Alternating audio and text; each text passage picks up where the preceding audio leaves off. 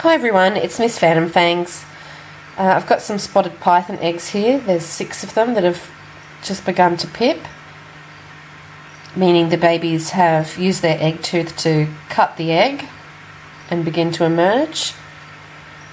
I found one that had pipped, so what I do is just get a scalpel and pip the others just to help them along. So they've just started to pop their little heads out. Have a look at the well.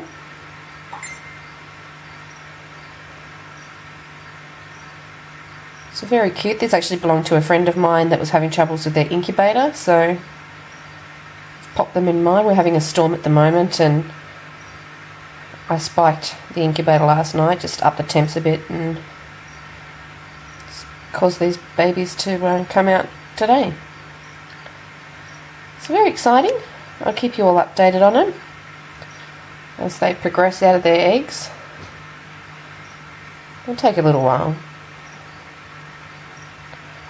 Usually a couple of days to fully come out. But exciting times.